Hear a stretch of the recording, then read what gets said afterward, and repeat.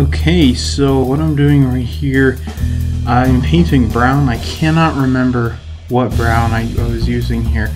Most of the colors that you're about to see, unless I actually highlighted it, I can't remember what I used, and I'm quite embarrassed by that because usually I keep better notes than that. But I think this was just like a red-brown or something. And I painted this on all the panel lines and stuff. There's not that many of them, but yeah, I went ahead and just very carefully did some pre-shading of these lines, and you'll see how those turned out. I think they turned out pretty darn well in the end. This was kept on very low pressure, thinned quite a bit actually, I think close to about a 50-50 mix, and quite a bit of paint retarder. Tamiya acrylic paint retarder. If you're having any troubles with your airbrushing and you're using Tamiya brand acrylics, just go get a bottle of that. It will save your life. It is truly wonderful stuff. The other thing too is, since this is 72nd scale, this was really hard for me to record, so I got my big fat finger in the way all the time there. But I'm gonna work out something better for that, so sorry for that. But yeah, you can just see I just painted down along the rivet detail and along the flaps, and just went ahead and did that to the whole surface of the aircraft.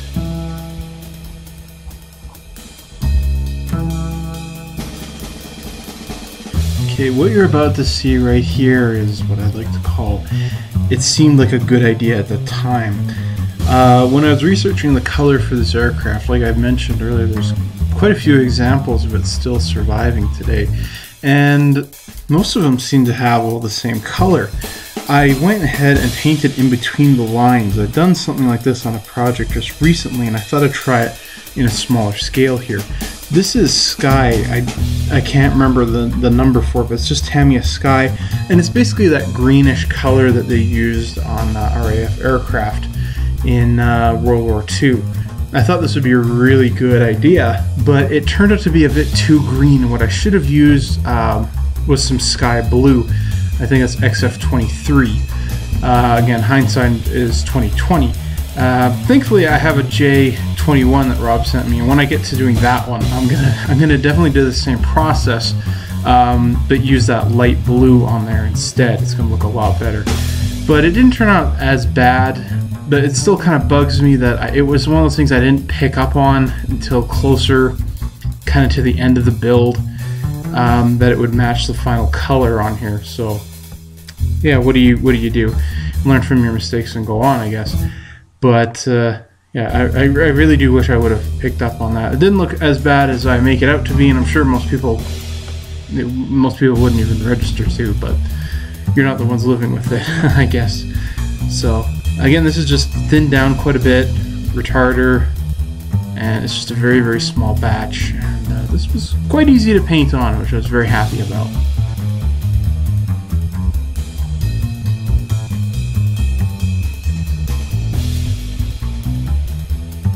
Alright, we're coming to the final color to the underside here.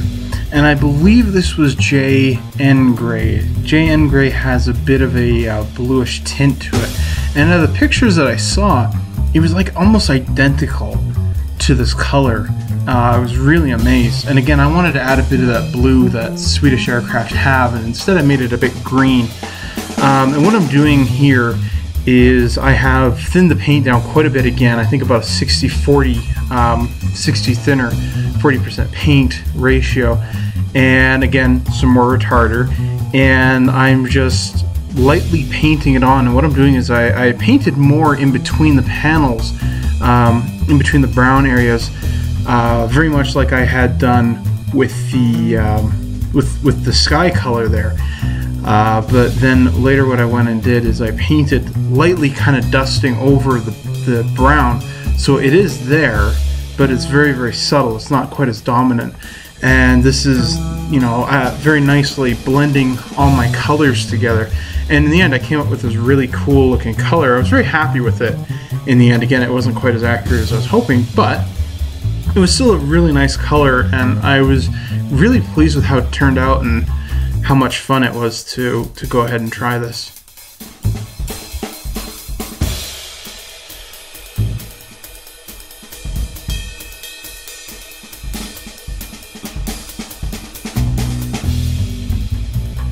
So you can see here I've painted the brown of the panel lines, and I also went ahead and painted the cockpit, that nice cockpit green for the frame lines and everything like that. So this is the one color I do know, I do remember. This is XF81 RAF green.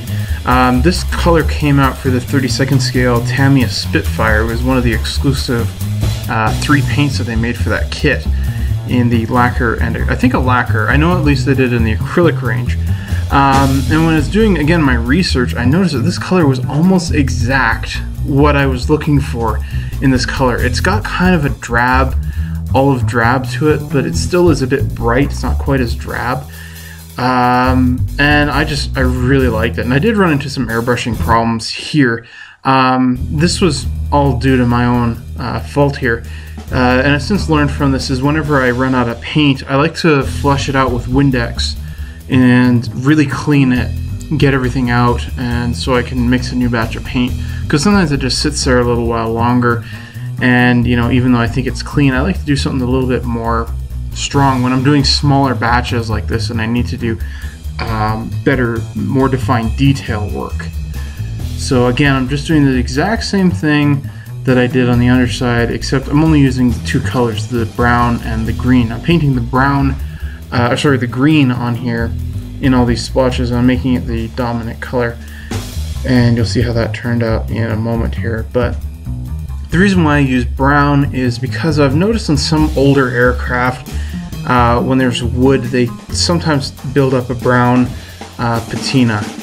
And I noticed that when I was visiting the Mosquito in Nanton. Along the panel frames, there's this dark brown patina, and it looks very, very nice. And that was kind of what I was trying to replicate with this here without it having to be so bold. It's very, very subtle, which is really what I was going for.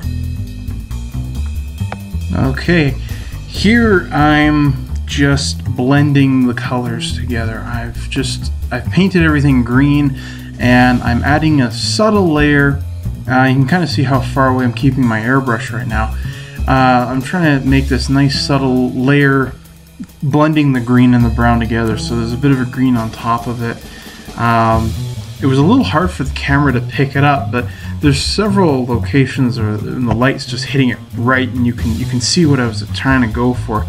So it was successful, but that's really kind of harder to do with darker colors, no matter what you're doing, especially with this nice green here. Although I think it did turn out to be successful. It was a bit hard to do it, and it did take a bit of juggling around, but like I said before, I was very happy with it. This is again a light pressure, and just slowly, well, it's rather quickly, I guess, moving the airbrush around, and just making that nice final layer, getting everything together. And I think the green especially turned out really, really well. Again, it's not as noticeable as the underside, but I was very happy with it. So I consider that a successful venture. Alright, so here you're going to see a couple little issues. I'm going to talk about these in a second here. I added a bit of XF4 yellow-green to the green here, and I think I just mixed it up into the pot, and that's why I was rubbing it against or spraying it against my hand there as I was trying to get the paint to activate. I should have cleaned out my airbrush, because obviously bits of it were settling here. And all I was trying to do is here are these areas that you can see I'm painting on the front of the wing and on the top of the fuselage and on the stabilizers. I was trying to do something that was a bit of a experiment. A lot of times when you see aircraft parked outside, these are usually the areas that are the highest, and so they're usually brighter. And I wanted to try and mimic that because it's a scale model, and it's basically going to be behind a door all the time, a glass door. So I wanted to try and mimic that and see if it would work, and it was fairly successful, I think, but part of it is the small scale. But again, it was a fun little venture to try and make these little just brightened areas on the top and the sides there. So I think it was a successful experiment.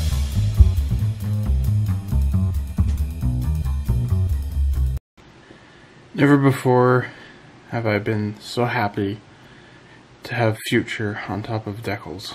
I recorded this originally, and I kept running into problems. And I tried it again. I kept running into problems, so I basically said, screw it, I'm not going to record any of this. And I didn't. The decals are, to say difficult would be putting it mildly. They were very, very, very difficult, very fussy. I did not have a good time putting them on as I usually do. A lot of the stencils broke. I wasn't able to use some of them, like the one here on the bottom. Might notice that this one is missing right here. There's another one of these that's supposed to be here. Basically that one, once it hit the water, just yeah, it was unbelievable. And these aren't old decals. They're not old. They're just so thin, so thin.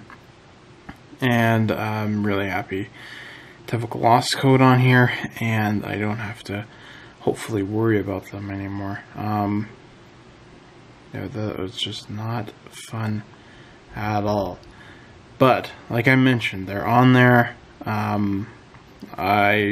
My method worked slightly, and that was to have a very gloss surface to begin with and not use any solvents, to just use water, and that did work quite well.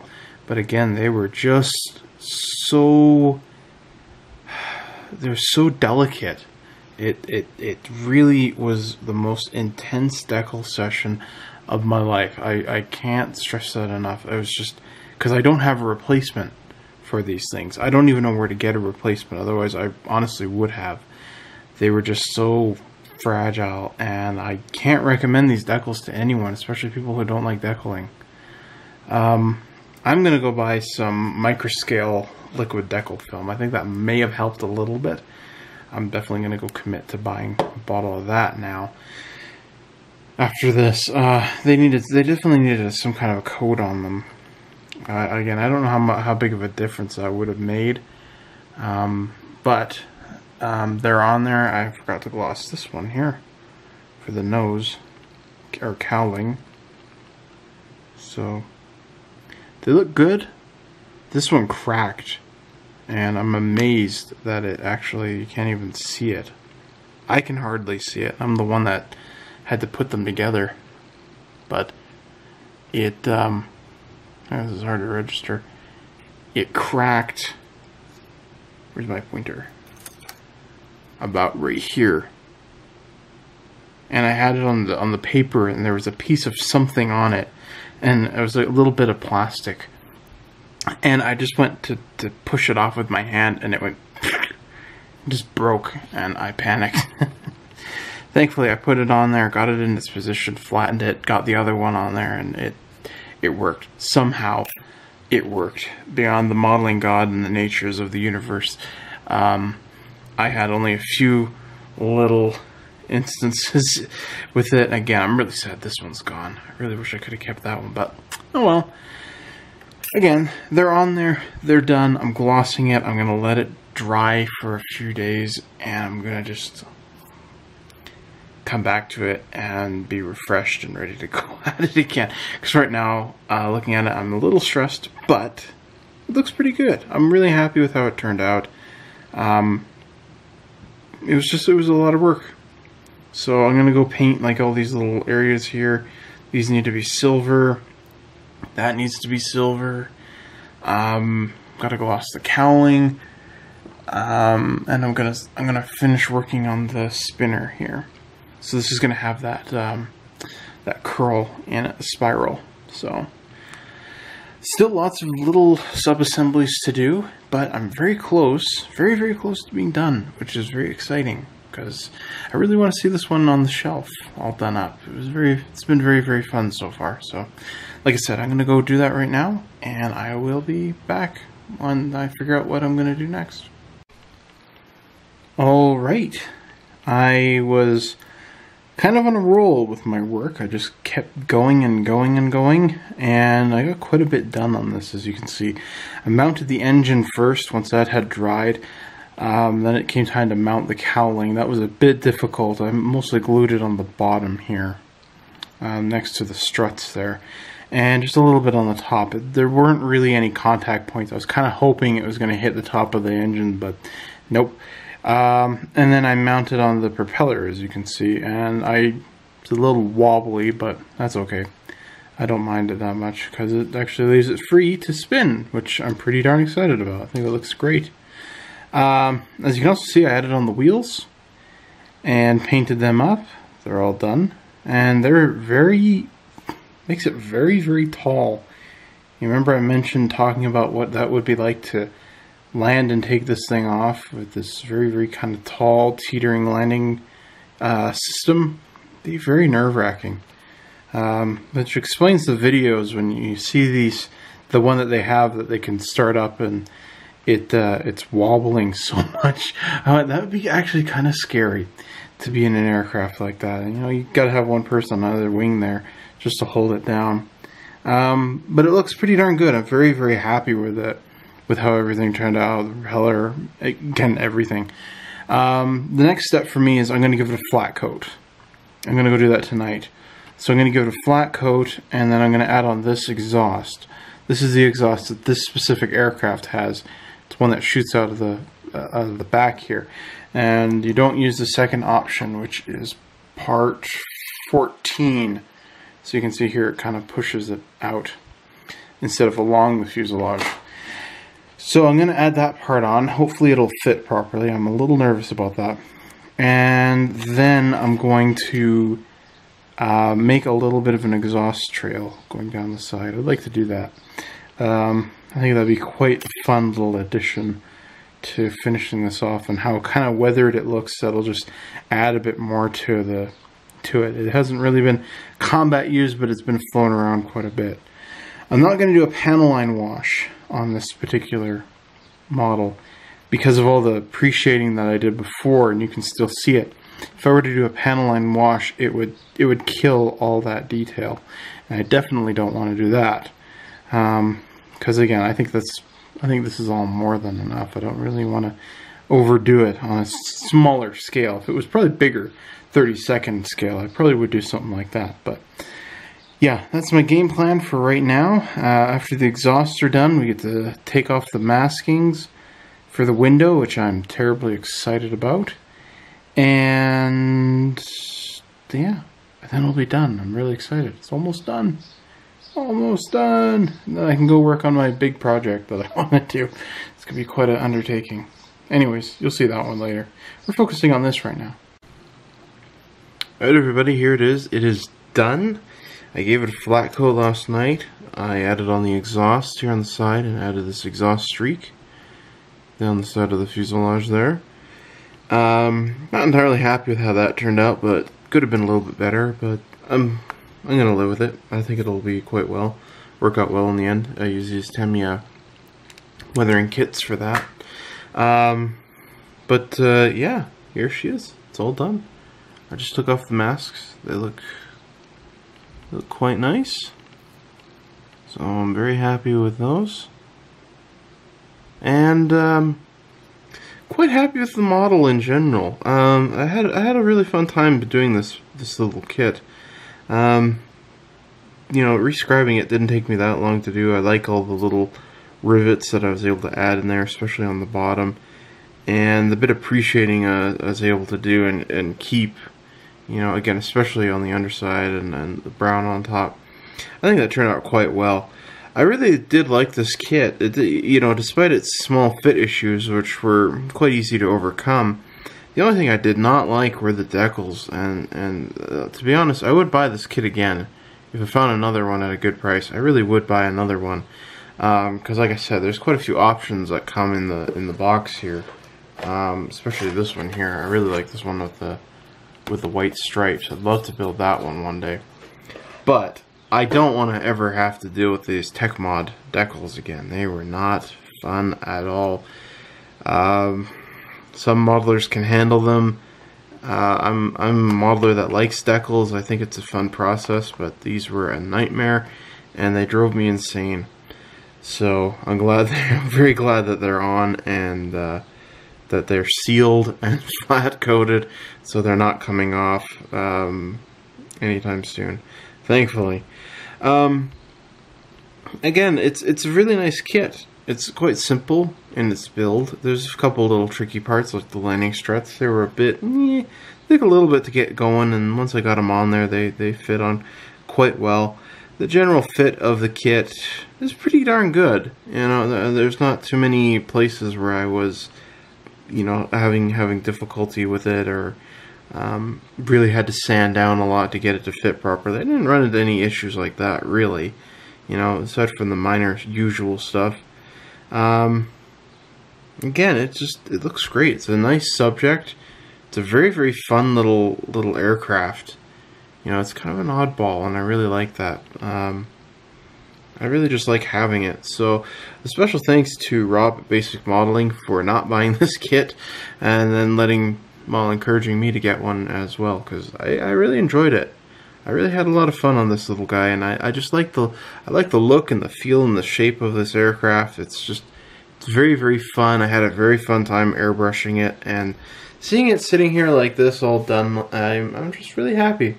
Really, really pleased with how it turned out. Again, if I found another one, I'd buy it in a heartbeat. I think it's a very, very, very nice, very fun model. And yeah, not much to it except to buy another decal sheet. So that's my only gripe with it. So I don't know what else there is to say. Thanks everybody for watching. I hope you've enjoyed this build. I'm gonna try and include a build of this. I don't remember how many pictures I took, but I did try and do a build kind of on a regular basis of this kit, and that will be available on the blog, so be sure to check that out. That's rebelsatcloud9.blogspot.ca.